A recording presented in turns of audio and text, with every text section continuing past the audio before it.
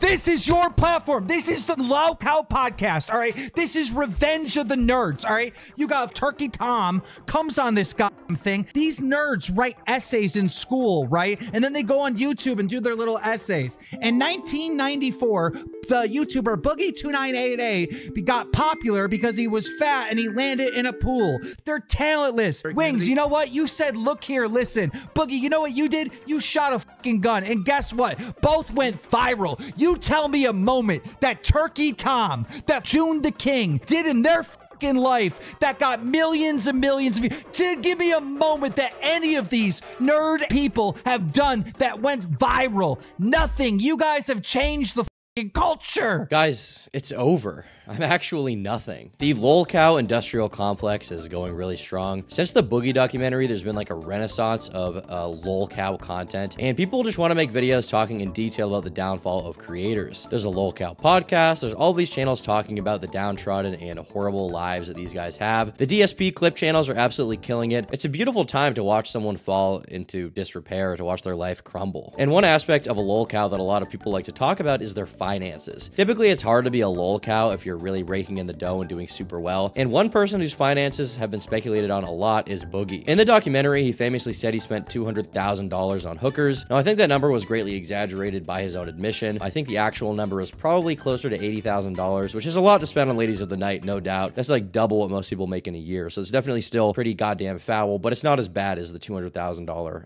amount that was initially said in that documentary. Well, recently Boogie did this podcast on Caleb Hammer's channel to have his finances broken down in detail and talk about all of his dumb spending habits. And the title of this video is absolute savagery, okay? It's titled Boogie2988 Will Die in Poverty. I can't say that I disagree, honestly, given everything. So one thing I found interesting is when they talk about the Tesla that Boogie bought, which he got out of that, I guess, like a day later. He didn't really buy it. I mean, he did buy it, but he like walked back the deal and said he didn't want to have it actually. I really could use some help. Wasn't there the, oops, I just accidentally bought a $100,000 Tesla. Please give me money. That was a bit. Like, I never bought a Tesla. I never. Okay. Yeah. You didn't get a Tesla? No, of course not.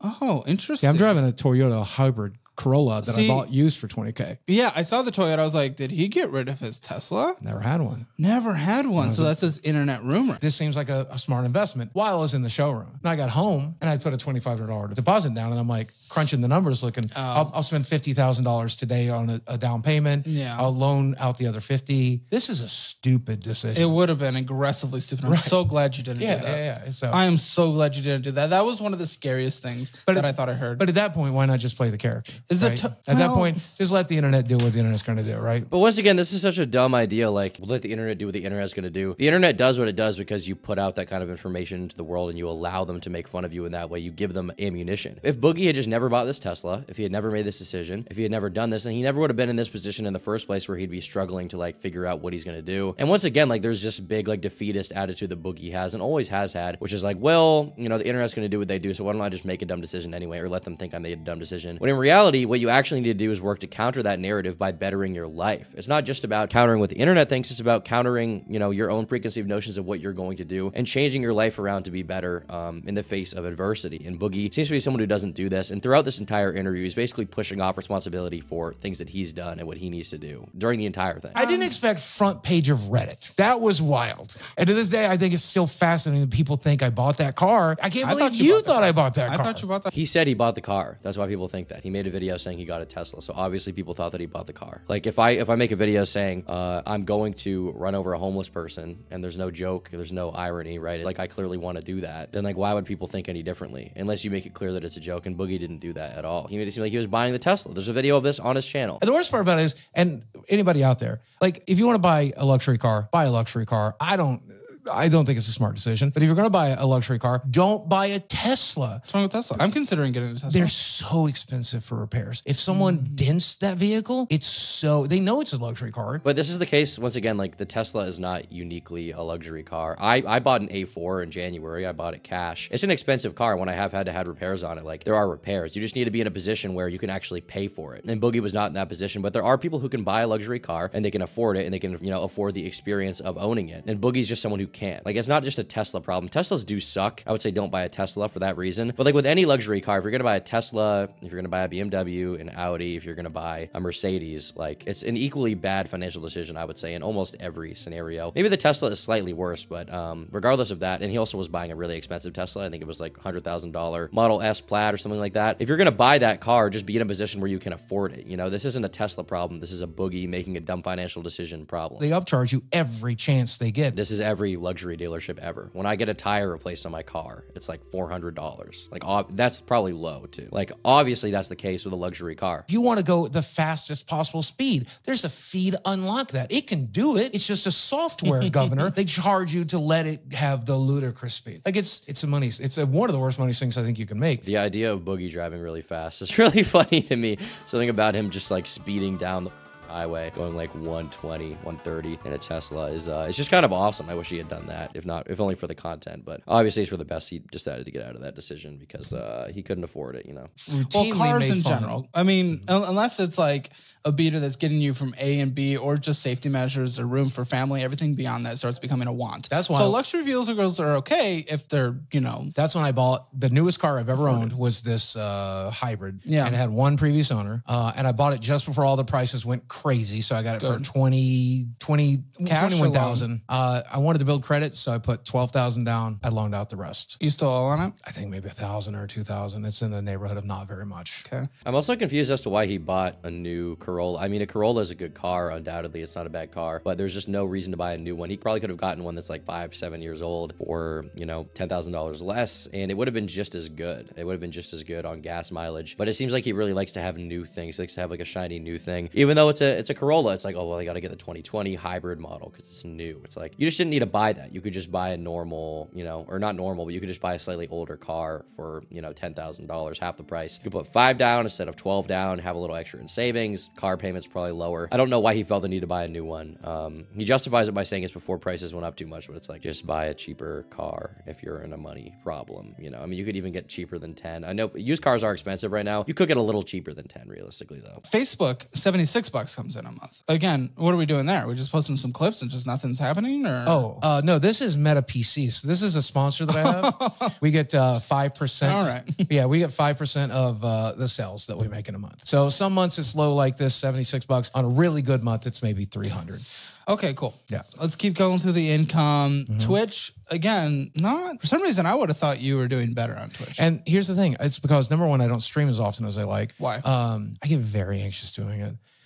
Most of the bad things that I ever said, I said on Twitch, right? This is the worst thing. I get very anxious doing it. It's like, you just do it. Like, just get over your anxiety. You just have to do it. Everything that Boogie could be doing to better his life, like, he just has some explanation to put off. Like, oh, well, I get anxious doing it. It's like, well, you know, don't you think normal people probably get anxious doing their normal jobs? Like, yeah. Your job is streaming, though. Your job is YouTube broadly, but your job is streaming. Like, you just have to deal with it. Be a man about it and be a man and turn on the live stream. And it sounds so silly, but like, it's such like an easy thing to do that you can make a bunch of money from. If you're already doing 300 a month off of barely streaming, you could be doing 1,000 or 2,000 off of streaming, you know, a few times a week easily. And he just chooses not to. And there's no real good explanation you'll get in here for that other than, well, I get anxiety from it. That's because I have this, trying to totally break character with you here. I have this very Andy Kaufman-esque character. Also that, and I'm an idiot. And so I will either push the edge because I grew up on Andy Kaufman, Sam Kinison, Richard Pryor, George Carlin, Andrew Dice Clay. I love shock humor. I listen to shock humor still to this day.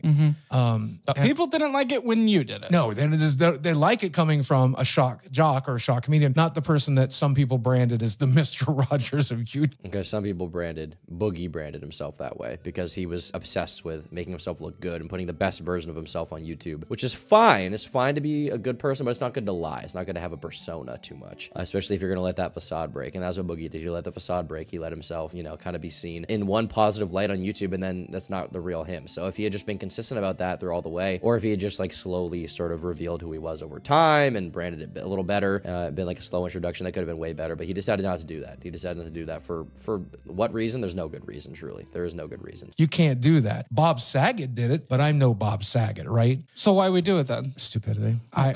It just, you know, but on top of that, this is the worst thing. He knows it's a problem and he refuses to change. He refuses to change. If you watch watch one of my live streams, I mention donations, subs, stuff like that, maybe once in a 2-hour stream, because I've never, against the character I play, against the reputation I have, I don't like crowdsourcing. But you refuse to get a job. I don't like crowdsourcing, he says, as he begs for money. In the video he made where he said that he was broke, he begged for money. He said that you guys need to pay me, help me out with the t-shirts, anything helps. And like, that's okay. But like, then don't pretend that you're against it or you hate it, because you truly don't, you know? You don't. None of these lolcow guys hate begging. DSP is obsessed with begging. That's all he does. I've been streaming for 4 hours, guys, and there's not a lot of donos. Do I gotta bring out the vest again? Come on. By the way, I think that DSP interview I talked about is probably never happening. Just saying.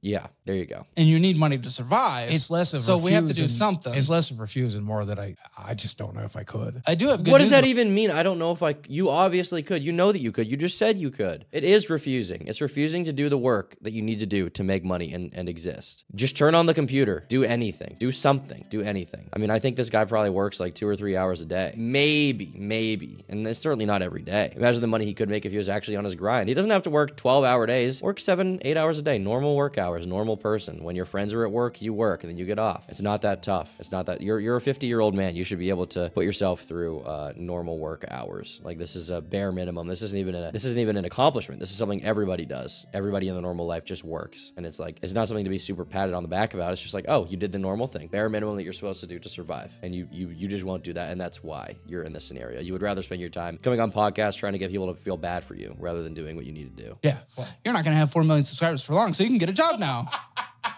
Sorry, buds. I mean, that's not something I would actually ever say, you know. Merch. People aren't really buying your merch. Yeah.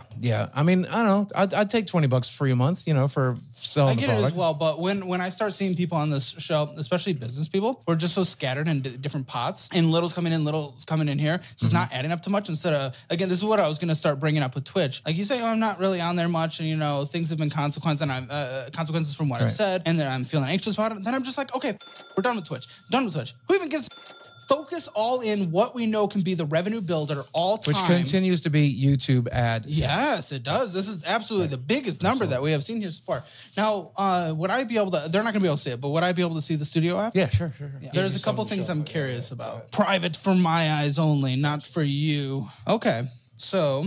what I'm mostly curious about, I want to go lifetime. So, dude, okay, this is what the revenue looks like. YouTube revenue starts, right? Because, you know, obviously, first of all, when YouTube started, it's just, I mean, the first 3 years I started on YouTube, there was no partner program. Partner program didn't exist. So we go like,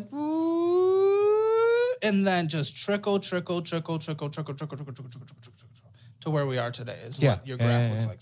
That scares me. Yeah, I had like 2 good years. If you look at the 17-year history, I had like 2 really good years. You've made $1.3 million. Incredible. In 17 years, and which comes out to what per year? I know, but that's still an incredible math guy? amount of money. Well, I'm not a public math guy. Yeah. What did I say, 1.3? Yeah. Over 17? 17 was when you started earning, or...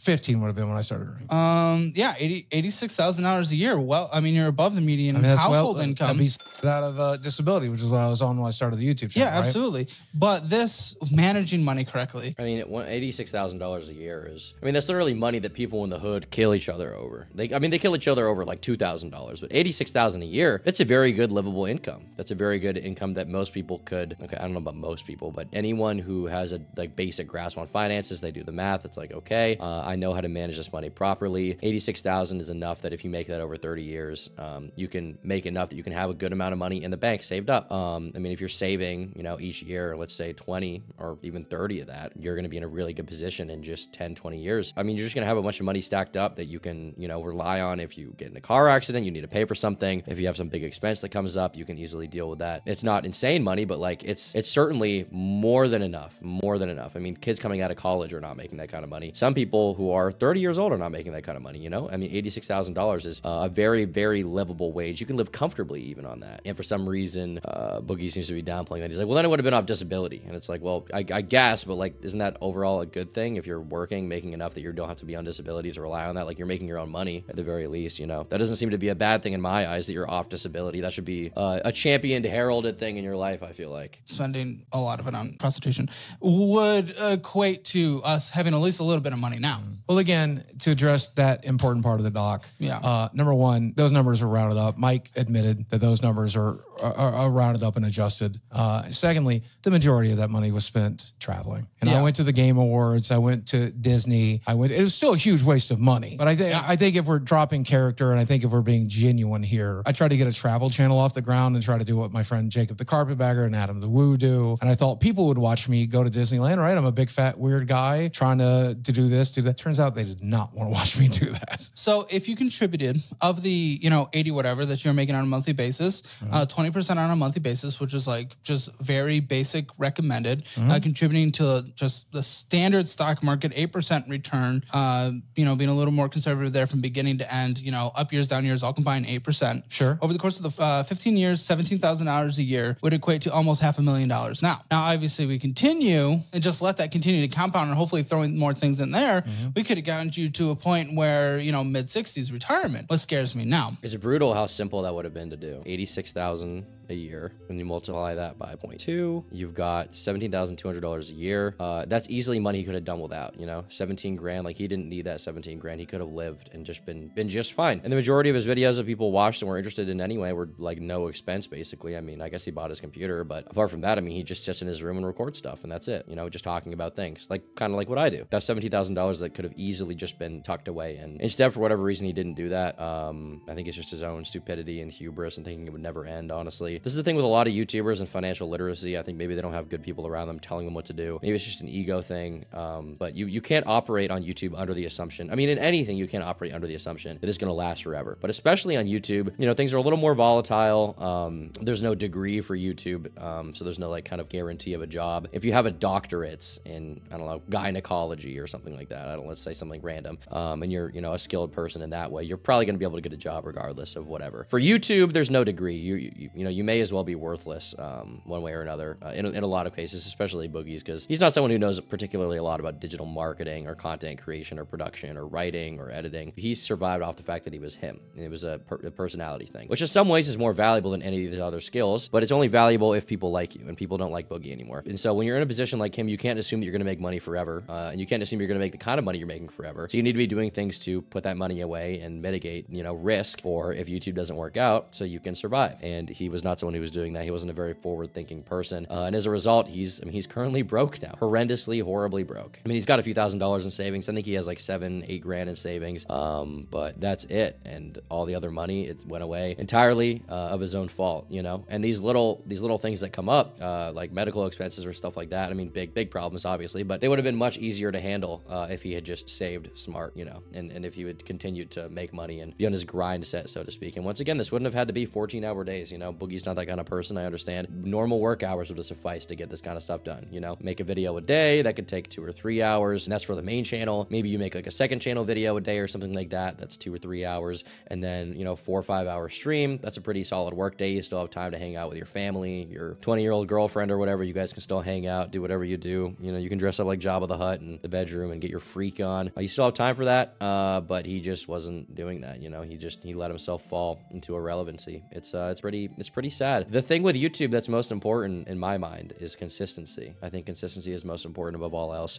It depends on the field you're in, but obviously for someone like Boogie, when you're building your brand, building an audience, and you want an active viewer base, just being consistent with the amount of content you're putting out is the most important thing, and consistently working on it. 5 days a week, 8-hour days could have totally saved Boogie's reputation. If not his reputation, it could have saved his career and helped him, just continue making content the way he was. But he didn't do that. He got lazy. He got complacent, and now that's why he's in the position he's in right now. I want everyone to understand. I do feel bad for Boogie. I do. After getting to know him a little bit, I do feel bad for him, but I shouldn't feel bad for him. Ultimately, it's his fault that he's in the position he's in. It's completely his fault. And even now, he could be in a much better position, as we'll see in this video, and he chooses not to because of his own dumb decisions. I'm not going to talk about the age thing, like whatever. This is financial. Well, man, I'm not making it to mid-60s. Let's just be honest. Oh, well, that's what I want to talk about. I know a lot of people want to. Okay, this is financial audit, not dating audit. So she's going to live longer than you. Sure. You guys might get married, maybe. Sure. Probably. What do we do when you're no longer here and you've left nothing to a widow? A widow who has no education, no skills, isn't like a YouTuber or anything. I mean, she's basically just going to do OnlyFans probably if he dies, right? Like, that's pretty much the only option to make money. And he's not, he's not going to leave her with He's not. So that's a very dark reality for her. You know, once again, I'm not relationship police, but if she's, you know, placing her bets, I would say she's probably not doing the smartest thing for her future at all. But I guess she loves him, you know, if you love someone, you should do anything for them and ruin your life for it. Yeah. When I met her, without getting into her personal history too much, because it's not necessarily the place for it, but when I met her, she was struggling with severe social anxiety. She was struggling with just getting her life together. When I met her... Is it together now? I was talking to my friend Michael, kid behind the camera, and his plan was just be the person you needed when you were in that position. Because that's who I was when I was her age. When I was 20 years old, just like her, I couldn't function in the world. I played EverQuest and World of Warcraft and built terrible websites and made a barely passable income. What does this have to do with you leaving or anything? Well, hold on, I'm getting to that. Okay. This is the thing that is a struggle with talking to Boogie. It's constant tangents. It's hard to get the actual information out of him.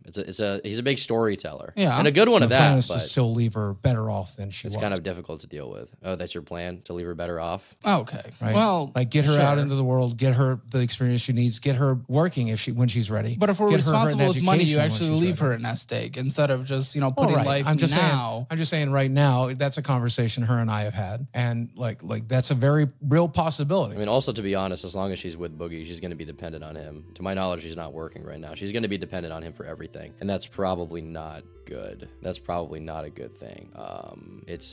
It's hard to find your own personal growth if you're dependent on someone else emotionally, financially, etc., especially when that person is Boogie, who does not have those things sorted out himself. So I don't know how he thinks he's going to help her, really. I don't think he is, actually. Because she's not in it for the money, right? She's in it for the life experience. She's in it for the love. She's in it for the companionship. She's in it to become a better and stronger This is so person. dark. As a partnership, caring about the other partner, you want to, instead of putting now with instant gratification, we want to leave. Well, that's something. why I'm here, Yeah. right? That's why I'm sitting down with you today. No, absolutely. Because I'm hoping you can help me create a financial plan that can. That's why I don't move call us it in out that immediately, direction. so you don't do that. Yeah. Okay, so you have a mortgage. We have a This is your biggest equity position. What do we think the house is worth today? Zillow tells me 480. One of the houses in the neighborhood just sold for a little over $5 million. It's the same size, or sorry, $500,000, 500,000. And it's the same size as mine. It's literally across the street, and it just sold. So I think there's a very real chance that I need to put maybe 20,000 of work into it. We need new carpets. We need paint, stuff like that. There's hole in the ceiling and some, Did you Francis almost lose YouTube this? damage. Do what? Did you almost lose this house at one point? No, never. Okay. Yeah. That's always, I will bend over backwards to make sure that mortgage gets paid. Yeah. If I have to sell everything I own, if I have to, and I have, we've made some concessions that I'm not entirely comfortable sharing because the people involved are private people. Sure. But I did move a roommate in. He's been helping a little bit here and there. I had a roommate over the last 25 years. He's finally been able to kick in a little bit as well. So we are finding ways to. So there's two roommates. Yeah. Okay. What was the purchase price of this house? The original purchase price, $275, and then I refinanced in 2018 because of my divorce. So the loan in 2018 became $200,000 because I put more money down because I had money to put down. So I got it down to $207. And we're at 4.3%. What are we going to refinance? You're going to get hit to 8% if you refinance. The plan would be to try to bring the initial monthly payment down. But I really don't want to have to ever do that. Because we're 5 years into a 15 years. So we paid so much principal off. Wow, you did 15-year. Yeah, I was making good money at the time, so why not do 15 years? But now we're, from 2018 to now, we're 5 years into a 15-year. Now, I'm no math wizard, and you are the math wizard, but that means I paid a good amount of principal off, right? I'm earning a very solid amount of equity by staying in that house, right? Well, you definitely pay more interest up front, but yes, 5 year into 15-year, you're definitely starting to see more benefit. Right. Absolutely. Well, I love the rate, though. Yeah, the rate, though, couldn't get a better rate, right? We would with my credit, I could not have gotten a better rate for at the time. But I mean, the reality of it is, moving out of that house and trying to stay in Northwest Arkansas near my medical professionals where I need to stay. You have to stay there. Yeah, it's a very stupid idea. There is very little in the area. I might be able to get an apartment for $900 a month. I might be able to get a duplex for $1,300 a month. But paying $2,100 in and then having some of that being brought in by roommates, I'm paying as much to live in this house and build equity as I would be giving it all to a landlord instead. If anything, of course, I don't have the full financial history of the last few years, but if anything that I know just from internet, this was the good choice. Oh yeah, this is the smartest choice ever. Was the good choice. Yeah. And 30-year fix or 15-year fix. I mean, thankfully there's that one positive choice amidst a sea of trash. But I mean, struggling to pay a $2,100 mortgage payment is not the position you want to be in. I don't think that Boogie's making that much more than like $3 or $4 grand a month, maybe. So I mean, at this point, he's like not putting anything away in savings, unfortunately, which is a sad situation to be in. But once again, he got himself here, and so you know, as much as you want to feel bad for a 50-year-old fat guy who ruined his life, ultimately he ruined his life, and he knows that. But as we'll get into here, there's a lot of unfortunate decisions he also made and is continuing to make about how he spends money, and it's very unfortunate. There's different philosophies on that. I personally go 30-year because I just feel like I can just make a better return on investment putting the rest of the money somewhere else. But either way, I'm totally okay with this. To limiting risk, knowing your position and knowing that the YouTube career can be, you know, a quick whoop, I would have like, okay, we made 1.3 million and we owed a total of 208,000. I wish we could have just taken care of this and lowered your risk profile over that time instead of doing the traveling and stuff like that. Where all my money's been going, I pay a little extra towards this on a monthly basis, but where my money's mostly been going is into cash flowing properties that then pay for this if YouTube goes away completely. Yeah. So that's I wish we were risk mitigating. Right. And this, what he just described, is basically saying like he has other properties. He's renting them out to people, basically, from what I understand, that then pay for his mortgage, which is good because that means that no matter what, if Caleb Hammer, you know, we'll see his YouTube channel. So he's got 800,000 subs. He's doing quite a few podcasts. Okay, here's his channel. He's doing, well, 24 million views in the last 30 days. That's quite a bit. I mean, this guy could be making $120,000 a month, honestly, or even way more. He could be doing as high as $150 a month. Off of this. Obviously, that's really good income, and he's probably putting a lot of that away, I would imagine. And the fact that he put that towards houses is also very smart. And if he's doing financial auditing, he might even have a job outside of this one, I'm not sure. But the fact that he has other properties as well just basically means that he's going to be able to pay for himself indefinitely, even if YouTube somehow doesn't work out, you know, this entertainment thing, which is very smart. And I think that's what a lot of YouTubers should be doing. They should be thinking about how to exit. What's their exit strategy for YouTube? How do they get out of this situation? And I mean, Caleb's someone who, you know, he seems very forward thinking, so I'm sure he's going to be fine. But for any YouTuber, this guy's advice seems to be pretty good, or just any person in general. If you want financial advice, just like, you know, learn how to put your money away, learn how to manage it, learn how to best save it, learn how to grow it into something else rather than just letting it sit in a savings account. And that's going to be your best bet as far as, you know, having an exit plan. You know, Andrew Tate talks about the Matrix. Find a way to escape the average 9 to 5. If you have a bunch of money coming in and you're like, whoa, this is a lot of money, figure out a way to put that towards something that's going to, you know, benefit you long term rather than just thinking about right now. Chances are what you're doing right now is not going to last forever. Nothing lasts forever. Even if you don't fall off completely, you might have a dull period in YouTube. So just, you know, figure it out and you'll be fine. Be smart, think long term. Life is a long game and you need to play it that way. Truly, you do. We either on the last payment or like the last 2 or 3, I think. Okay, we have to look it up for sure. We might take a look into it. And the personal loan has about 1,000, right? Something like that. That sounds right. Yeah. There is another small loan. What? There's a third one that you're seeing here. Credit card? No, it's a bed. It's a what? I had to get an adjustable bed for my back and leg issues, and my doctor insisted that I looked into getting one. So I took out, paid like $500, $600 down, and then took out like a $2,500 loan. 25. Yeah. When'd you get it? July. Interest rate? 6%. I think it's correct. What's the monthly payment? I think it's the 112 you're looking at. Oh, so that was that's Synchrony. the 112. Yeah, Synchrony is usually a store finance. Yeah. Okay. Credit card I want to take a look at in a second. Could you pull up your credit card app for me, please? Yeah. I only own like $900 on it, and it's just a utility card for the business. So it gets used and it gets paid off. It gets used and gets paid off. What is he spending money on for his business? Over the last couple of months, yes, because it's been. What is it? Is it like storage? Like, I mean, Google Drives, I think it's like $20 a month or something for the 1 terabyte or something. So I'm curious what his business expenses are monthly. Thinner than I would have liked, but I plan to pay it off with this check on the 20th. So, but it's only okay. It just scares me because it's only getting thinner, except for that spike. Yeah. Well, that spike's going to pay off the. Yeah. There's the credit card and the balance of like $950. I hate the lead credit up, line available, $31.12. Yeah. Kill me. Okay.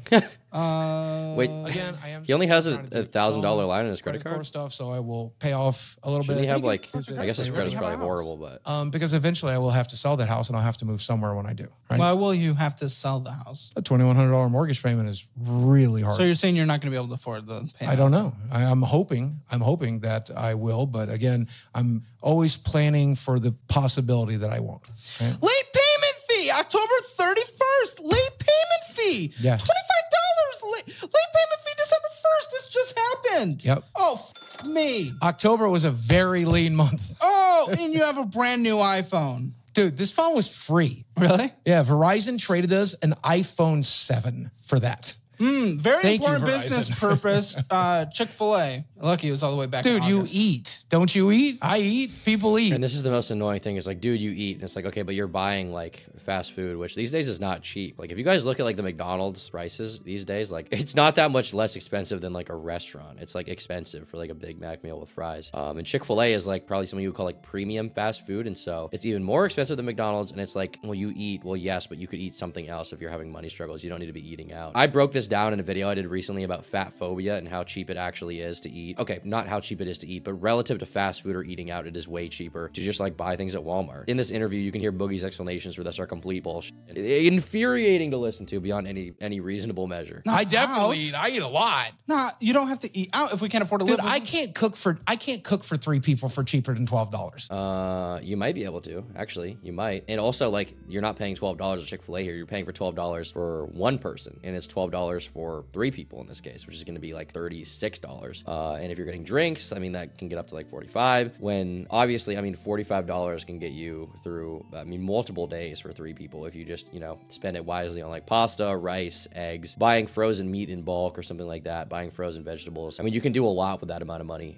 And so this is completely untrue what he's saying here. I can't cook for 3 people for cheaper than $12. Wait a second. Let me get my little handy dandy calc. First of all, that was 3 people. You did not feed 3 people on $12. Chicken sandwich is $5. So you just got 3 chicken sandwiches. You didn't That's get any generally what we fries. get, You got yeah. nothing. You feed 3 I people mean, even that it's 15. $5 in a hurry. Deal. The chicken sandwiches, the chicken patties. We have HEB. This guy knows. This guy knows. I don't know what your version is, but you can get the frozen chicken patties, put them in the oven, and I promise they are individually less than $5. More of an We have initial Walmart, investment. and they are not good chicken patties. Dude, can you be complaining about good chicken patties, really, in your position? Like, just eat something. It's food. Like, if you need food, just get cheap food. Like, you don't need to be fine dining. You're not Grant Cardone. Do you need to be eating something nice every night? Do you really deserve that when you're impoverished to the degree you are and you barely work? Like, just get the cheap option. They're fine. They're absolutely fine. And that is quicker, Okay, so it's more convenient, taste. There we and go. on top of that, So now there's more reasons. it's affordable, right? We eat out 2 or 3 days a week. It adds up That's not affordable at all. to 2 to 3 $15. days a week. Yeah, 15, 30, 45 Buddy, bucks. But It you adds can't afford up to pay the card. Well, yeah, that's true. Late payment. It's not affordable if we can't pay the card. Do I look like the kind of person that's ever made sound decisions about food? No, but you could. He's telling you to. If you're asking this guy for financial advice, like, I mean, you're literally going on a show. You said to ask him how. Like, just change what you do. No, but that's why I'm trying to. That's this why is- I'm trying to get this- it across. But this is my weakness. This is always going to be my biggest weakness. no, Yeah. no. You just allowed yourself infinite excuses for the future. Oh, and try that's to fair. take That's fair. responsibility. That's actually true. Yeah. Yeah, so why not like actually take responsibility? Say, hey, we cannot afford to live right now. We don't get to afford to go out and But get that. since we're traveling, guess what we had for breakfast today? What'd you have for breakfast today? Chick-fil-A. I like how he says it like he's eager to tell him that he made something like a dumb decision. He's like, oh, we're traveling. We ate Chick-fil-A today. It's like, oh, that's not good. But I think he's eager to hear like how this guy responds and shits on him, honestly. I think he is. Give us free nuggets. What about the continental breakfast at the hotel? Free. That's true, actually.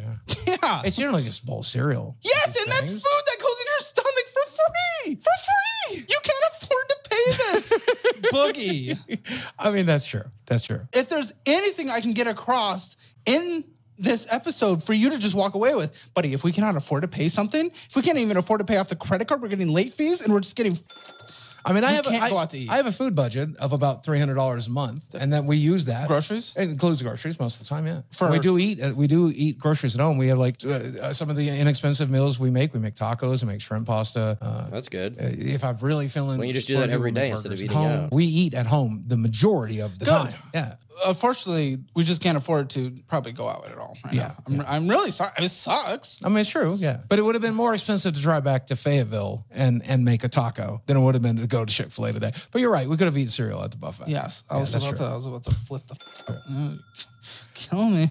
Okay. Continental breakfast isn't even bad, by the way, at a hotel. Like, I mean, sometimes it's just cereal, but a lot of the time they will have like eggs or something like that. They'll have like toast or something. They'll have bacon. Like every Marriott has this. If you're staying at like a Best Western, it's probably not as good, but I mean, they have something to eat. They have a muffin. Just eat that. It's like, well, it's not a good breakfast. Well, you're poor, so you don't get the good breakfast. You get the good breakfast when you have money to spend on it. Obviously, we have the late fees, but the mobile apps love to try to hide how much interest is. I mean, I just pay the minimum balance every month, and the minimum fee is generally So $20. that's what you meant by paying it every month? Minimum balance, not Sometimes the I full? pay off more, yeah, for sure. Oh, okay. Well, that's really bad. If we hold a card that's accruing interest, then we can't afford to go out to eat once. We just can't. That's true. Yeah. Because interest. Well, this will get paid off on the 20th. This huge all of it, yeah, the whole thing. Huge. Yeah. From what? From the spike that came in AdSense from Like the $6,000. That's okay. I like $700-800 is what we made in November, which was really awesome. I hope we can maintain that. But is this a debt, the preferred club? That's the house loan, right? Yeah. That's my current checking balance. So that's what. That scares me. Yeah. Anything less than okay. Exxon fair came down here. McDonald's less fair. Yeah. Chick-fil-A. Oh, wait till you get to the Starbucks. They ate out twice. Then you're gonna get real mad. I'm not one of 3 those people that times. freaks out about Starbucks. $5 every couple of days. I love me a pink drink. I love me a Well, I'll freak out about that because you can't afford it. yeah. Well, Like, I'm not one of those people that when people can afford it, I don't freak out as long as you're hitting investing goals that are necessary to survive. sure. Cameo, I'm glad that came in. Okay. Yeah. So that's a little extra. Yeah. $100. You can book me at cameo.com. StreamYard, we're paying for it. Yeah, Barely made it back. Yeah, it's necessary for the podcast, though. That's where we film there. Local Utilities, podcast. That's fair. Can't hate against no utilities. Same with gas. Walmart, you can never really tell what's being purchased from Walmart. So most of my Walmart purchases tend to be Mets. Afford to live, like Mint Mobile. I don't even know what that is. Ryan Reynolds, Mint Mobile. I don't watch commercials, man. Okay, well check it out, dude. I'll text you a link. It can be like $30 a line. Okay, I'll still have to pay off this phone before I can get there. But yes. So wait. Yeah, You like told I me said, that phone was $0. It added up to like there was a balance of $420 spread across 24 months. Oh.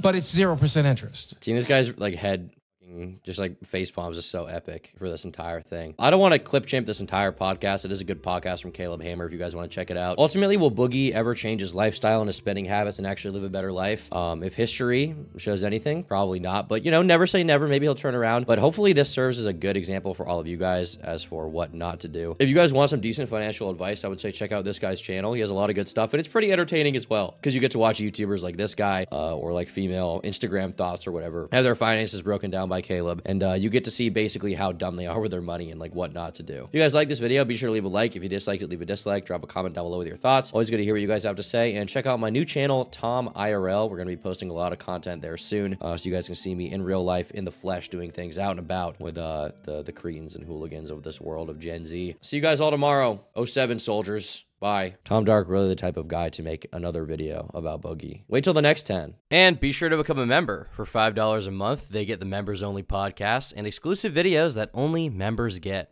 Thanks so much for your support. No